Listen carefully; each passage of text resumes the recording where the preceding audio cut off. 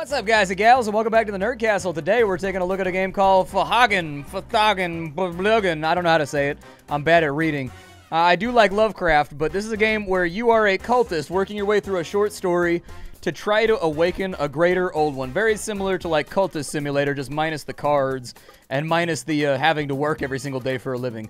Minus that part. But let's go ahead and dive straight on in and see what's going on. So we've got the Dreaming Eye, a small cult dedicated to waking the Great Dreamer.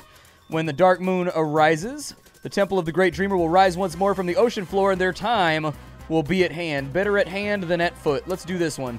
Let's go for it. I gotta pick my cultist. I'm gonna go with this bald, threatening-looking guy over here. He's also got that gold embroidery right there, which makes me think he's the dopest. Like, there is such a right thing as a right choice when it comes to these characters, and that's definitely the guy right there. So let's do it. Let's dive straight on in. It's time for us to go. Oh, yeah, a spinny masky thing. Welcome to Fhtagn. You have 6 rounds to prepare for the ritual. To pass the ritual, you need to successfully complete a roll. Click the card icon to see all the possible rolls. You'll be able to select these rolls at the end of the game. Each roll has a major and a minor stat requirement. You need to pass both in order to complete the roll. Look at the card picture and text to gain clues. The ritual feedback at the end of the game will give you more clues. Elder signs are used to... I'm going to read these. Hold on. Give me a second. Okay, so I gave it a read-through. It seems a little complicated, but my guess is that it's more intuitive once we get into the game. So here we are. We're at a location. We have stats. We have influence, your rank in the cult, how you influence people through your strong personality through blackmail or force. We have body, how strong and healthy you are. Okay. We've got performance, your artistic ability, and how stealthy and sneaky you are. Your ability to influence people through lying. We've got magic, your ability to cast magical spells or use artifacts. Ooh. Knowledge, your magical scientific knowledge, your fuel units as it were. Your ability to read and understand magical tomes. And then we've got sanity, how sound your mind is, how easily you can resist going crazy. When negative, you will change to insanity, okay? And then on this side, we've got our riches, how rich you are, required to unlock certain event options. Okay, so as I understand it from the tutorial, the pips on the left, if we left-click it, we'll do an activity there that will give us 2 body and 1 of the knowledge. If we right-click on this, we'll get 1 body, we'll get 1 magic, and we'll get 1 of something. Over here, we've got a magic shop, which will give us riches, and a little bit of magic over there. And we've also got the Church of Starry Wisdom, which will give us a little bit of influence. It'll give us some, what is that, lying? Is that what that was? Performance, yeah. We got performance and riches if we go with the second event over here. Let's go to the church. So we can organize a bake sale or we can indoctrinate people. Let's indoctrinate people.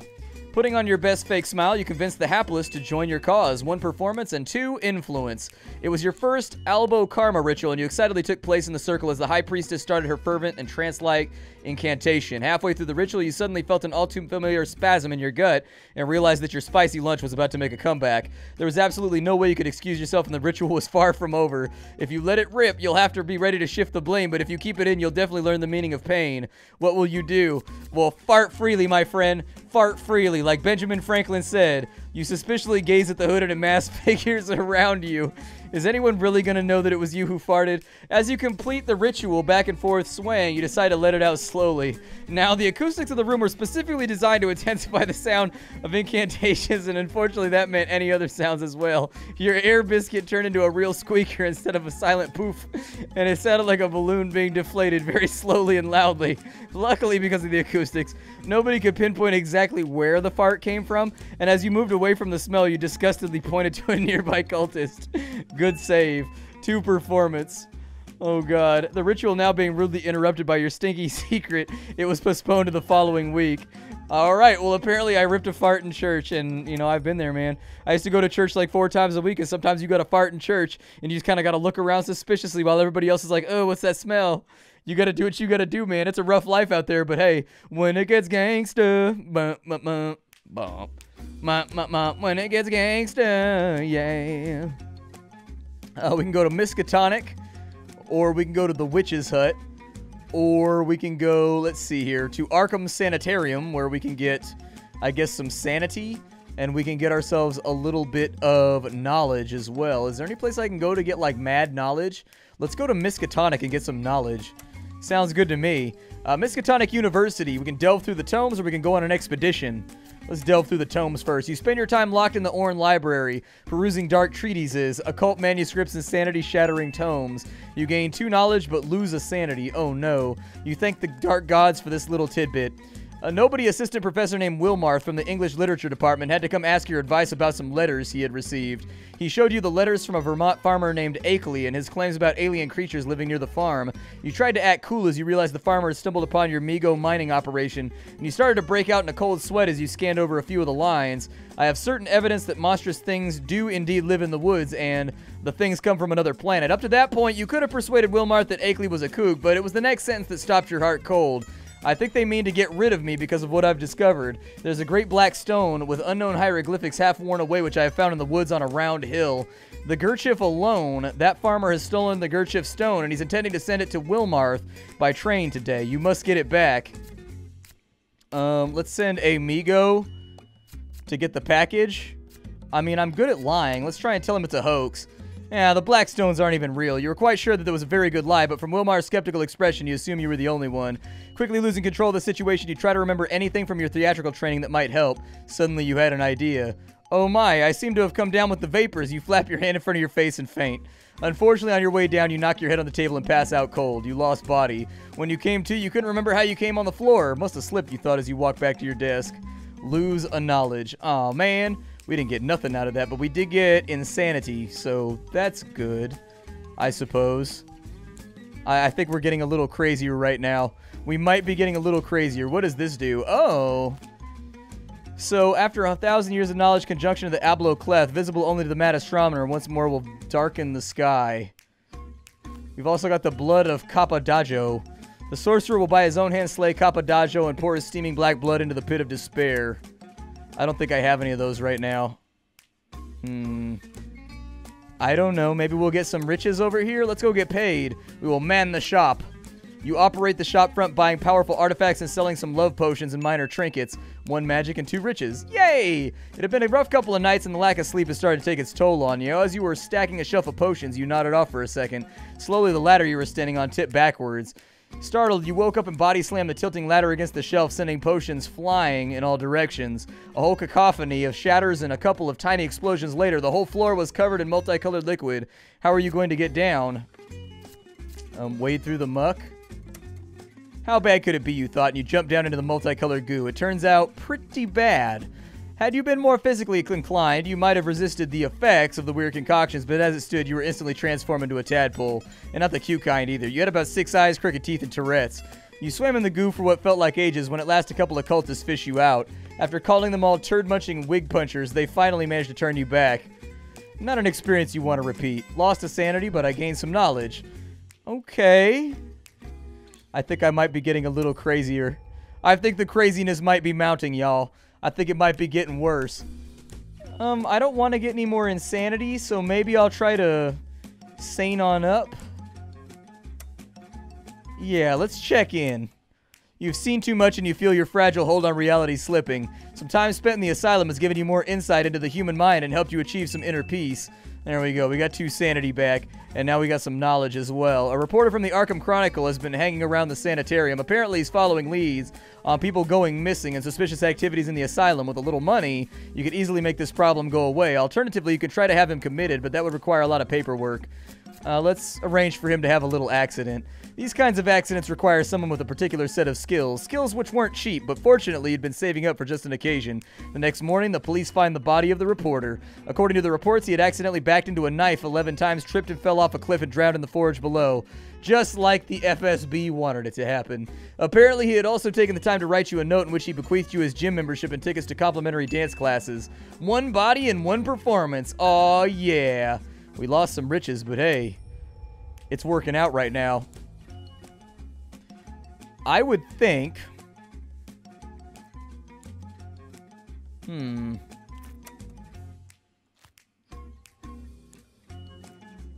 I can be a traitor. I can be vigilant. Heed these warnings. Be prepared for the intruder and the craven whatever. The Maltese cockerel. Finally let the crow, the gem-studded Maltese cockerel, let its crow sound the doom of the world. I would assume that that's maybe for making money. I don't really know. Like, these don't give you a whole lot of clues as to what you're going to need. I don't know. Maybe we'll go...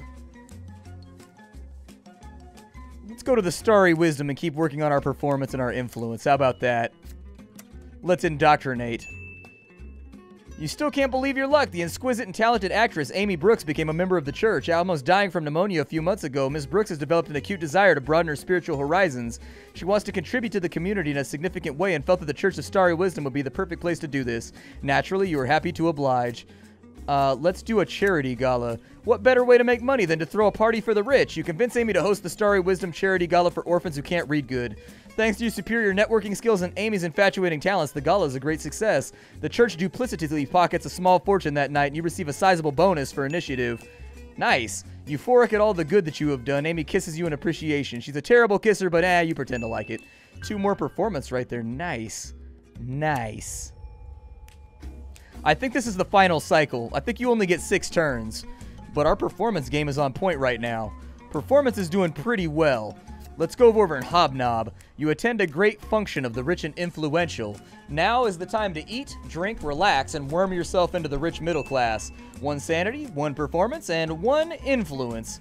While sitting in your office, you suddenly hear a raucous commotion coming from downstairs. As you rush to see what's going on, you are suddenly assailed by smoke rising from the first floor. From the shouted slogans, you immediately realize that Town Hall has been attacked by the National Anti-Prohibition League. Another Molotov cocktail flies through the window, instantly setting the desk on fire. Let's go stop the flames. How to go about this. Being the intellectual type, evident by your grandiose use of superfluous words to make you sound more photosynthesis, you decide to make a contraption that will use the water in the toilets to cover the building. It takes you a couple minutes to draw up the plans, but in the end you realize you don't know what you're doing. Eureka. You still could have the same effect, but if you stick a lot of dynamite into the toilet, 5 minutes and 12 sticks of dynamite later, you press the plunger. The whole building goes up in a smoke of rubble. At least the fire's out, you think. And a couple of our enemies are dead, you say, trying to get to the brighter side. Yay! It is time. I don't know. That one seems to be insanity. This one seems the hateful screech of so I assume that that's performance. Let's go after that one. Perform the hateful screech of The blessed shout of screams will wake the ancient dreamer. Do it. The Reckoning. You have been studying the technique for the hateful screech of and come to the following conclusion. The song was bonkers. Satisfied by your rational explanation, no self-respecting ancient one could condone such ludicrous behavior. Instead, perform a nice uplifting aria. Surely it could be better than this lunacy. A minor fail. Damn it, I have been defeated. The ritual quiets down and all eyes turn to the immense carved door nestled into the side of the temple. The squid dragon bas-relief glistening wet in the moonlight. After 15 minutes of waiting, a dreaded realization starts to gnaw at your mind. After an hour, only the ones too stubborn to admit defeat are still left. As the moon set behind the waves, only the ones who could not deal with the horror of what they had done for seemingly no gain were still on the island as it again started to sink beneath the waves. Actually, failing the ritual was the best thing that could have happened to you. You realized that you didn't actually believe in all this hocus pocus, and everything that you've seen was probably because of a gas leak. In the years to follow, you became a prominent figure in opera circles. You had a couple of babies, and when they were all grown up, you all turned the world as the 3 tenors and the lovely soprano. Unfortunately, having fully embraced the opera physique, you died overweight due to heart complications in your early 50s. That's okay. I mean, that sounds like a good life. We got 3 of the little thingies. I don't know what we use those for. Do you want to install your first mod? I don't know. I just wanted to play again. Let's play this guy this time. Maybe that'll work out for us. We'll give it a go. Cycle 1. Let's do something different this time around. Let's go dancing, actually. Madame Fufu's. So at Madame Fufu's, we can either gamble or we can play in the band. Let's play in the band for a little bit. You decided to take a break from it all. You spend the evenings regaling patrons with your soulful, slightly disturbing tunes. Yay, we got some sanity and we got some performance right there. The cult had sent you with money to bribe an official. On the way, you had a thought. As a cultist, it's kind of expected of you to be a backstabbing son of a gun. Therefore, the logical course of action would be to keep the money for yourself. It would be easy to pull off either way, but if you keep the money, you'll have to make it look convincing. Alternatively, carrying out the drop-off might lead to some more blackmail opportunities. Let's go through with the payment. Deciding not to cross people who can literally summon monsters, you head for the meeting site. You drop off goes without a hitch, and you make a mental note of the official's face. Could be useful for later. 2 influence gained. Alright. Sounds good to me. We got a bunch of stats out of that one, so we got a little bit of this, a little bit of that, a little bit of that. Yup, yup. Let's go... Maybe I needed to be a little bit more insane next time when I do the influence dance. I'm thinking that was the problem, because it said it was a minor fail, so that makes me think that I had the performance, but I did not have the insanity to make it happen. So maybe insanity would help. There's no way to really tell, right? There's no way to know. Let's cast some spells. You summon eldritch horrors and open portals to other planes. The power grows, but you can feel your sanity slipping. That's okay. Albertus Sharp was a loon. We had already been a part of the cult when you were still in diapers, and the sad truth was the longer you stayed, the less of your mind remained. Occupational hazard.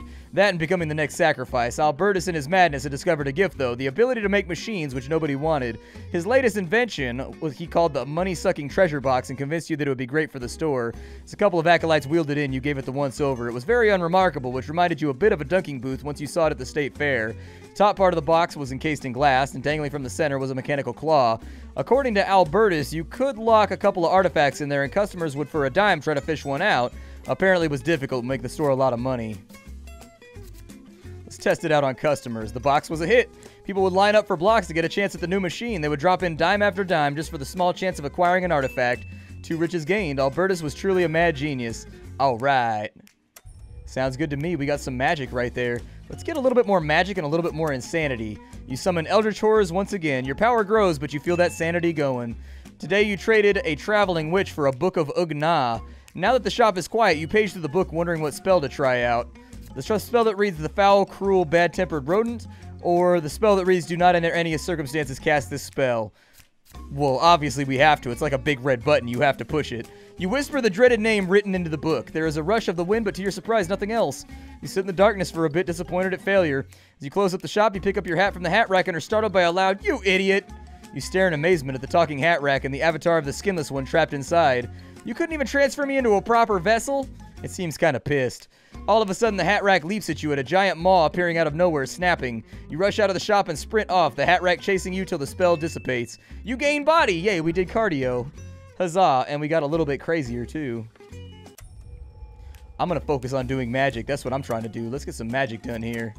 You summon eldritch horrors again. Your power grows, but sanity slips.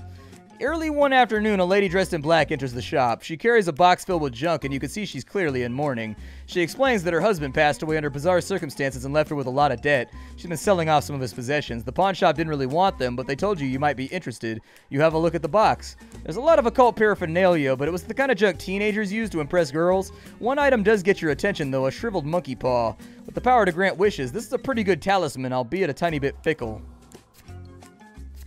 Let's buy the monkey paw. She leaves you, you close the shop early and draw the curtains. Your heart races as you hold firmly to the paw, wishing for wealth, power, and sex appeal. 5 riches, 2 magic, and 2 influence. Man. You're in awe at the power of the talisman, but before you could wish for more, tragedy strikes. The paw twists your wishes into nightmares. You gained wealth, but a loan shark appeared on your doorstep and broke your legs for not having his money on you. No! You could cast powerful spells, but while trying to open a portal to the nether realm, your loud chanting tore your vocal cords. No!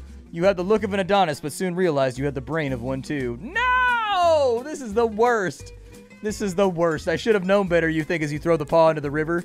As the paw disappears in the distance, you jump at a loud noise and lose 2 sanity. Ass! So we're pretty busted up right now. What cards do we have here? The Vigilant, the Cockerel. Which one allows me to do magics, though? I mean, we have a lot of money, and I don't really have a clue as to what I should pick. So let's go downtown, I guess. Downtown, everything's waiting for you. Plan a heist or perform the reaping. Let's plan a heist. You orchestrate heists on museums and private collections. You get ample opportunity to practice your sleight of hand and are rewarded with occult artifacts and treasures to fence. There you go. Sounds good. The bootlegger cracks open the crate and you stare at the neatly lined bottles of whiskey. These will fetch a price. Madame Fufu's alone will buy at least 15 crates. You hear a sharp whistling sound and the smuggler collapses clutching a knife buried in his throat. All around you, shadow figures step out of cover. Their stupid green hats causing you to grimace in recognitions. Northsiders. Damn Irish bastards, your group was surrounded. Summon an Urloth! The smell of ozone fills the dark courtyard. With a crack of thunder, a tear opens in the fabric of reality and a tentacled Urloth slithers out. You watch in horror as the sanity-shattering monstrosity suffers mutilations upon the Irish gang. Yeah, take that, you bastards. One of your acolytes runs away screaming in terror as the Urloth feasts on the bodies of the patties. The slurping and crunching sounds make your stomach turn and you nearly heave once or twice. Having eaten its fill, the Urloth turns on you, raising to its full height. Awfully sorry for the mess, it says in impeccable English. I do so rarely get out. I know how I could thank you, it says with what you could only assume was a smile. I'll show you how to summon my brother Bob. He's a bit of an uncultivated brute, but great in a fight. Oh, we got 2 knowledge. Nice. Hell yeah. That's what I'm talking about. Give me that knowledge, though. Give me that knowledge. Afterwards, the Urloth you learn is Maximilian Beauregard Finch III helps you load the crates onto your truck. 4 more riches. We rich, y'all. We getting money. Alright, so we got 1 more go. On the cards, it seems like the Maltese Cockerel is probably the one that we want, but I probably need influence for that, right? So let's go get some influence. Putting on your best fake smile, you dive on in. You start a conversation with, hey, would you like to join our cult of ancient tentacled alien-worshipping madmen? And you get really, really rude answers. True, it used to be the cult's main marketing pitch during the 17th century, but that led to the Salem witch trials and widespread layoffs in the marketing department. No, these days we start small. We start with, hey, did you know that you could have eternal life with a nearly unlimited supply of Hershey bars if you only let us hook you up to this machine and cleanse your aura? Then after a couple of sessions, you explain to them that the world was once ruled by tentacled aliens, and by paying you a couple $1,000s, you can nearly guarantee that they will never show up again. Then, after they were bankrupt, you just explain to them that the starving, slavering monstrosities from another dimension could actually be quite satisfying. And so you progress them through the cycles till either they earn their keep or end up on the chopping block. It's pretty simple, actually. Only catch was that you desperately needed a new gimmick to convince people to join the first circle. Develop a new process? You had up all night trying to come up with a plan. At about 4 in the morning and several cups of coffee and no substantial idea, you settled on a new clothespin cleansing technique. Bleary eyes, you tested it on yourself.